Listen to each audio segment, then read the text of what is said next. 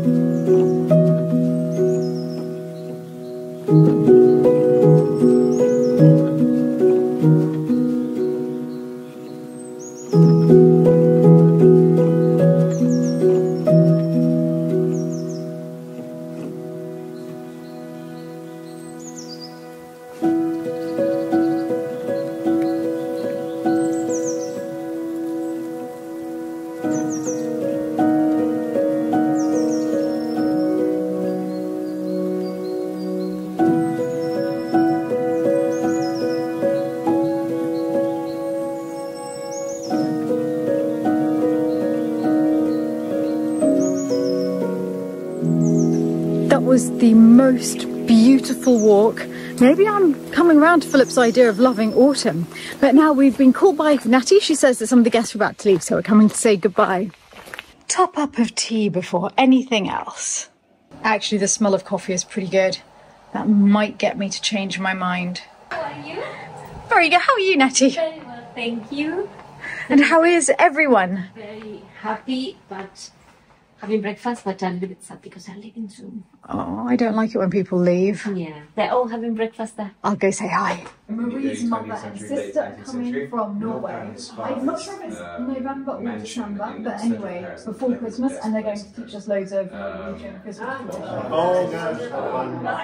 And her mother is a ginger house expert. She makes me beautiful ginger house. The morning walk is one of the most beautiful aspects of the day here now, and I feel as though I'm bonding with Lalande in a new way, getting out into nature like that. But what you didn't see in my footage is that I bonded to nature in a whole new, unexpected way. Because as you saw, I went out along the road and then I came back via the woods.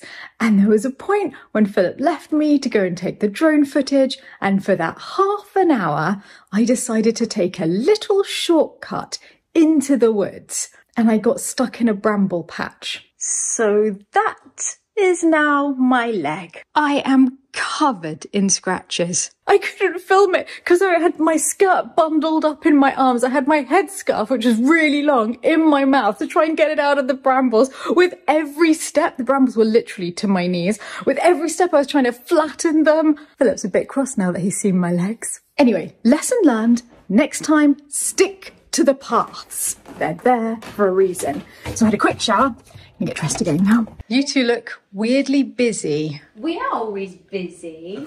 We are busy. Yeah, we are very exceptional, very busy. But that's your second bout of drone in a day? Yes.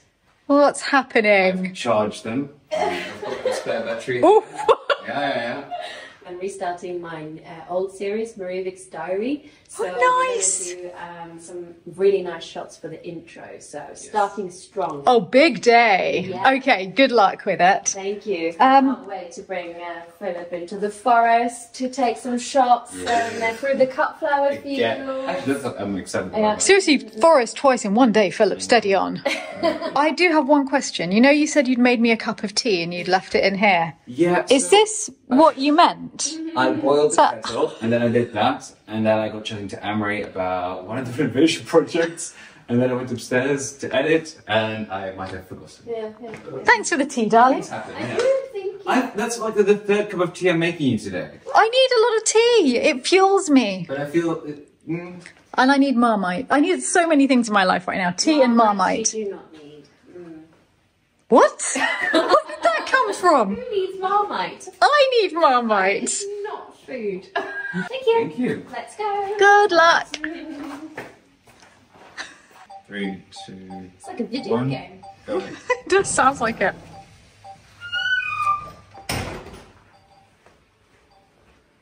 Where's the drone, hon? Because I hope I'm not in the background holding a phone sinisterly in the window. That's so nice. I'm just moving this. Okay, I think that's fine. See you later. Love you. Love you. We are upstairs in the glamorous attic bathroom, which has looked like this for the last 10 odd years. Wasn't it going to be originally your mum and dad's kitchen? Yeah, they were going to have this as their apartment, which is why then it wasn't finished. And I love the tower bathroom. That's really, really pretty. I think it's just Murray using it at the moment. It's so cute with the bath, but there's no sink. So No, we bought a sink. Yeah, she has to brush her teeth in the bath. So what's the plan? So we're thinking, where can we put the sink in here? And this is the obvious place. We've got totally dead space here. The loo is opposite just here, and then we have the bath through there. So we're thinking of having a counter along here, maybe back to about there, with the sink in it and cupboards underneath, and then this entire bit around it mirrored to make it seem as big as possible, and then perhaps have a little cupboard to the side so we can access a little bit of storage for the bathroom. So that's the plan. Kevin's coming to see Philip about it later. They're going to liaise. We think we might change this wall so it's completely straight, because that would give us storage on the other side as well from the bedroom that's being created. So here we'll have a wall coming along here and then along here, so that there can be a door to the bedroom on this side, a door to the bathroom on the other side, and then we just need to decide whether we have the bed perhaps around here and then we can't get into this storage, or whether we have a cupboard coming from this way with another door here coming through and the bed starting there. So we've got a few little bits and pieces to decide on exactly how this is going to be configured, but basically this is the bedroom and that's the bathroom, and Kevin's coming in about half an hour to see Philip so that they can start discussing how it has to be done. And then we can take the radiator out Yes. and put that radiator into here. Great. Is that already ready? There's one in here, but the attic's the coldest part of It's the so house. freezing up here. So it'd be good to have 2 radiators. You're keeping this? Yes. I think that's a really useful little wardrobe in here, actually. We have all the wallpaper that we need to finish off the bathroom afterwards, and we've got a rail. I'm sure we've got a mirror somewhere as well. Oh, is that your chimney? Yes, of the bathroom. Right, okay. Makes sense. Just needs to be titivated a little bit. Titivated. I love you titivating things, Amory. Okay, makes sense. You do know, though, some of the floorboards have to come up. Yeah. And we don't know exactly where the bend is on that waist. Okay. It could be, if it's going straight down, then happy days. We're heading out to the storage barn because we actually have a washstand and we're wondering if maybe it would fit in there. It's one that we haven't used. It's marble topped. Maybe it could just slot into that little space and we wouldn't need to get a new one. Well, I think that could do. Okay, just might be a bit too wide for the space. This is actually a very good idea, Amory, if it fits. Okay, we've measured it. It's 163 tall and it's a metre wide. So, do you remember the depth actually? Thank goodness someone was concentrating. It's 550 deep. Yeah, that's good. 10 That's perfect. meters there. Okay, so that takes us up to about here. How far? Yeah. I think we're okay. Yeah, I'll go in. We'll be fine. Oh, there you go. Shall we crack open the champagne? But then, That's saved a lot of money. On veut regarder juste par là. Ouais. C'est par ici. Oui, donc faut que j'enlève parce que ça va être utilisé. Faut que j'enlève plus haut. c'est ça? Ok. Et du coup, ça faut le laisser. Oui. Parce que ça reste. Hein. Oui. Mais pas ça. Pas ça, oui, c'est ça. On va trouver le lit et voir la taille du lit, où est-ce qu'on pourra le mettre, voilà. Un lit XXL, ça. I'm leaving them to it upstairs because I have an epic pile of bills to pay. So my job for the next hour is sitting here doing admin.